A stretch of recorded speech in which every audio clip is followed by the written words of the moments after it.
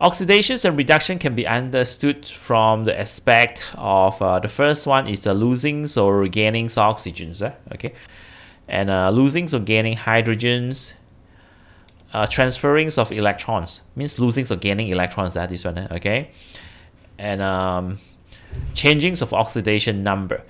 Out of these four, okay, C and D you can use to identify oxidations and reductions for all kinds of reactions. A and B only for certain reactions, okay. It's not very useful actually. These two are not very useful, okay. But C and D are very useful, okay, because you can use it to judge or to identify the oxidation numbers, the oxidations and reductions of all kinds of reactions. But C is it's a little bit hard for students, okay. For most of the students, it's a little bit harder, okay, to see the transfers of electrons, okay. So it's a little bit hard. So therefore, I suggest, okay, you identify the oxidations and reductions by using the fourth methods. Okay, these methods is very useful. Okay, changing of oxidations number. But anyway, you need to learn all the methods. All the methods. So we have four methods to identify whether a reaction is oxidations or reductions. Okay, but the last one is the most important. Oxidations and reduction in terms of oxygen transfer. If a reaction occurs, okay, a chemical reaction occurs, in certain reactions, it's important for us to know whether there is oxidations and reductions reactions happens or not. So therefore, this the chemists they develop a few methods for us to identify whether oxidations and reductions occurs in a chemical reaction. Not all chemical reactions have oxidations and reduction. No, just certain chemical reactions have these oxidations and reductions. Okay, and the easiest one is this one. Okay, we identify whether there is oxidations and reductions occurs through the transfers of oxygens. Okay, through the transfers of oxygens. According to the definitions, oxidation is a gain of oxygens. So if a chemical it receive or gain oxygens, then we say it undergo oxidations reactions. Reduction is loss of oxygens. So if a chemical lose oxygen, then we say it undergoes reductions. That's how easy it is. Okay, you just see whether it's receive oxygens or lose oxygen. That's all. But as I told you just now, this is only for certain reactions only. Not all reactions you can apply this. Let's see this example. Okay, let's see this example. So this is extractions of iron ore. Okay, so this is iron ore, and then we extract it by using carbon monoxide. Okay, so we burn this iron oxide, this iron ore, iron oxide with carbon monoxide. We burn it in carbon monoxide, and then this iron ore, this iron oxide, it become iron. Okay, it become iron, and this carbon monoxide, it become carbon dioxide. Okay, carbon monoxide, it become carbon dioxide. So let's see. Okay, this iron oxide, in these reactions, it gain oxygens or lose oxygens. Yes, it lose oxygens, right? From iron oxides to iron. So it lose. It lose. Okay, this one you see, it has oxygens before the reactions. After reactions, the oxygen gone. Okay, no more oxygen means it lose oxygens. Okay. So just now we learned that lose oxygen is oxidations or reduction. Lose oxygens. Let's see. Lose oxygen is reductions, right? Okay. So it's reductions. So we say this iron oxide, it undergoes reductions, reactions. Reductions. It undergoes reductions in these reactions. Okay. For this one, on top of this line, I would like you to write reductions. Okay. So this iron oxide undergo reductions. Okay. Then how about this carbon monoxide? Carbon monoxide, after reactions, it becomes carbon dioxide. So it gain oxygens or lose oxygens. Yes, it gain, right? Okay, you see just one oxygens before the reaction, then it has two oxygens after the reaction, so it gains oxygens. And just now we learned that gain oxygen is oxidation. So this is an oxidation reaction. So this is oxidations. Okay, so that's how easy it is. Okay, how easy it is. You just see whether it gains oxygen or lose oxygen, then you know whether it undergoes reductions or oxidations. But just now, as I told you just now, okay, these only apply to certain reactions. Not all reactions you can see the gain or lose oxygens. Okay, that is the bad news. Let's see this redox reactions.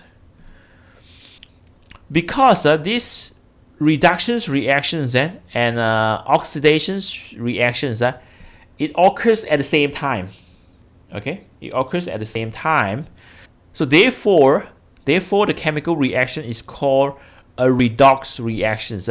Redox reactions actually, the RED, the red, is come from reductions, and the ox is come from oxidations. Okay, so we combine this red ox together, then it becomes redox. Redox. So this is called a redox reactions. So a chemical reactions where oxidations and reductions occurs at the same time is called redox reactions. They usually occurs at the same time. Okay, when there's the reductions, for sure there is the oxidations. Okay, so when these two occurs, then it's a redox reactions. So redox reaction is a reactions where both oxidations and reductions occur simultaneously. Simultaneously means at the same time. Okay, so the next things that you need to know is oxidizing agents and reducing agents. Okay, this is also very important. Okay, because in the exam they will ask you which one is oxidizing agent and which one is reducing agents. In a redox reactions, compound that is reduced is oxidizing agent. The substance or the compound reduced is oxidizing agents. So an oxidizing agent is substance which oxidize something else. Okay, I'll explain to you later. Okay, and inversely, compound that is oxidized is reducing agent, and a reducing agent reduces something else. Okay, so that is the definition for oxidizing agents and reducing agents. According to our definitions of these oxidations and reduction just now, so oxidizing agent, it gives oxygens to another substance, and the reducing agents remove oxygens from another substance. Okay, now let's go back to the example just now. Okay, the example just now. Okay, this one. Okay, this example. So we have this iron oxide and carbon monoxide. This iron oxide is reduced, right? So this iron oxide is reduced. And then according to what we learned just now, this iron oxide is oxidizing agent or reducing agents. This one. It undergo reductions. It undergo reductions. Okay. So the one undergo reduction is oxidizing agents. Okay. So it's oxidizing agents. Okay. Now why do we call it oxidizing agent? Because it make the other substance oxidize. It's an agent to oxidize the other substance. Okay, so an oxidizing agent oxidize the other substance. So it oxidizes carbon monoxide to become carbon dioxide. So therefore it's called oxidizing agents. Okay, but it itself is reduced. Okay, it itself is reduced.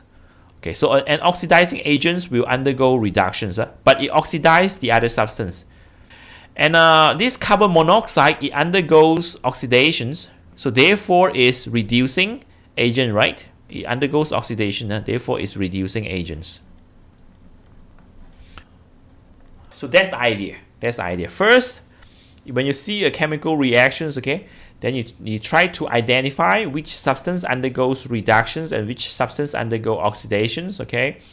And then the one undergo reductions is called oxidizing agents, and the one undergo oxidation is called reducing agents, okay? And this reaction is called a redox reactions. This is called a redox reactions. Okay, so that's how easy it is. This thing is very simple, okay? Don't make it complicated. Now, when you see the chemical reactions, okay, chemical equations, okay, of a chemical reactions, you need to know whether the substance undergoes oxidations or reduction. Sometimes there's no oxidations and reduction at all, okay? Not necessary. All chemical reactions have oxidations and reduction, not necessary, okay? How do we tell whether there's oxidations or reductions occurs to the substance?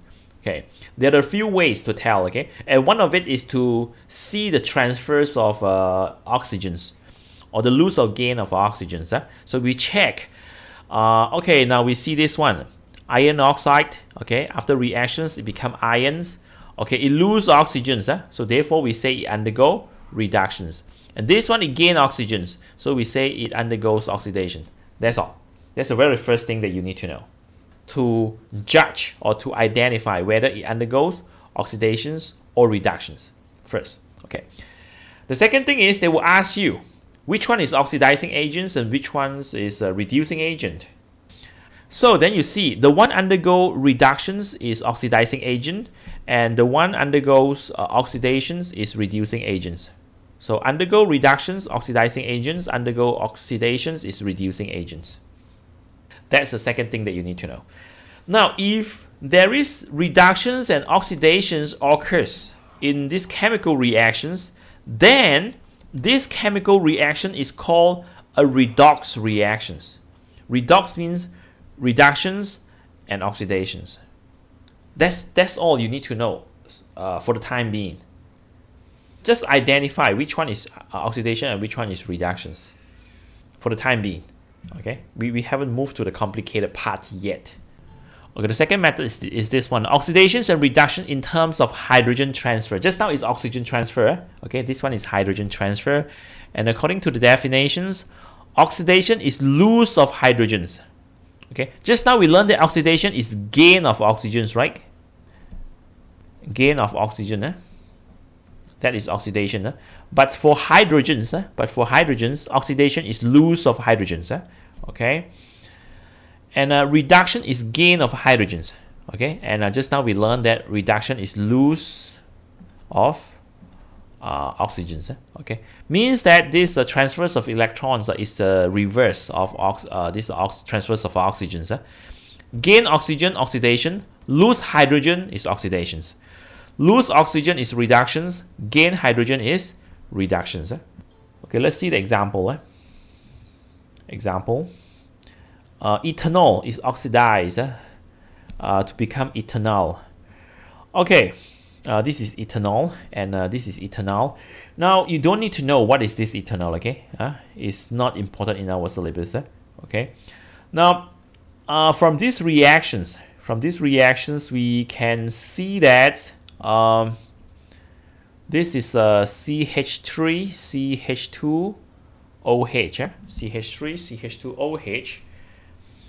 And then this one is CH3CHO, okay? Actually, there's another oxygen against this. Sorry, there's hydrogens here, okay, which is not written here. Okay, so from here we can. This is CH2. This one becomes CH, and this one is H, right? Okay, and this the H gone. Okay, so from here we can see that this one it gain or lose hydrogens. Gain or lose hydrogens for this one. It lose hydrogens. So if it lose hydrogens, then is oxidations or reductions. Okay, so it's oxidations, right?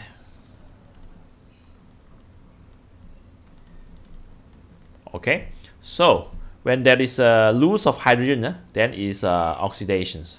Okay, so oxidizing agent give oxygen to another substance or remove hydrogens from it. Okay, and a reducing agent remove oxygen from another substance and give hydrogens to it. Okay, that is how we identify whether it's oxidizing agents or reducing agent. Okay. Okay, now let's see this example. Okay, now we are going to proceed to this one. Okay, example A, B, C, D, E, F. Okay, so in all of these examples, you need to identify what is oxidized to what, and what is the oxidizing agents and what's the reducing agent. So let's go to the slides. The first one, zinc becomes zinc oxide. Okay, so what do you all think? This is oxidations or reductions? zinc to zinc oxide. Oxidations, that's good. Correct, yeah? Okay, oxidations. Oxidations, that's correct, okay. And lead oxide become lead. It lose oxygens, right? It lose oxygens, eh? Okay. So therefore we say it undergo reductions. Reductions, eh? Okay. So therefore we say zinc is oxidized to zinc oxide, eh? Zinc is oxidized to zinc oxide, and lead oxide is reduced to lead. Okay. Which one is the oxidizing agent among zinc and lead oxide? Which one is the oxidizing agent? Zn or PbO? PbO, lead oxide, because it undergoes reductions, right? So if it undergoes reductions, then it's oxidizing agent. So the PbO is oxidizing agents, and zinc, it undergoes oxidation, and therefore is reducing agents. So that's the answer for the first example. Okay, example B. Let's see this one. Water react with magnesium, okay, to produce magnesium oxide and hydrogen gas. Let's see magnesium first. Okay, magnesium. So magnesium, it become magnesium oxide. So oxidations or reductions?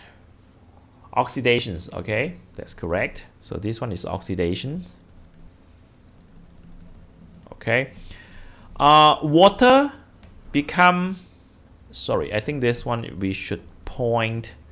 This one, we should point to hydrogens. Okay. So magnesium to magnesium oxide, water to hydrogens. Okay. Now water to hydrogen means it lose oxygens, right? Okay, it lose oxygens. So therefore, is oxidations or reductions? It's a reductions. Okay, so it's reductions. Okay, it's reductions. So therefore, we say magnesium is oxidized to magnesium oxide, and water is reduced to hydrogen gas.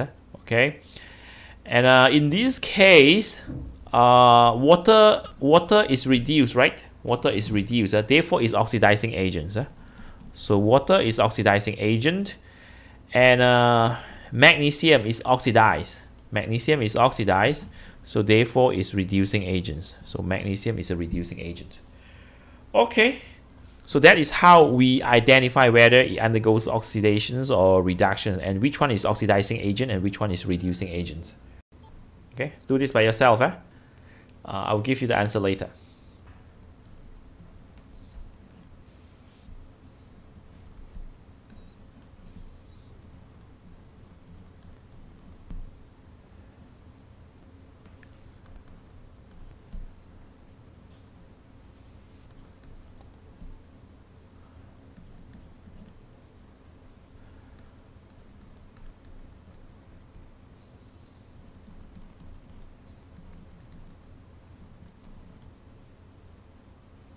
C, SO2, is it a reducing agent?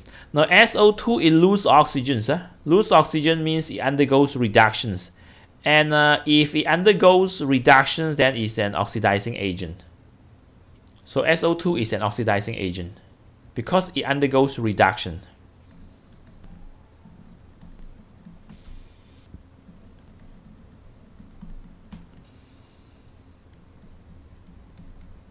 If you have done, then check your answer. Oxidation in terms of oxygens and hydrogen transfer can occur in the same equation. Yes. Okay, not necessarily it must just transfers of oxygens only or transfers of hydrogens only. No, it can occur at the same reactions. For example, E. Let's see E. Okay, so this one, copper oxide become copper, so it's reduction because it loses oxygens. And this one, ammonia to become nitrogen, so it's oxidation because it loses hydrogens. Lose oxygens, lose hydrogens. Occurs at the same chemical reactions. Okay, so it can occurs at the same time in the same chemical reactions.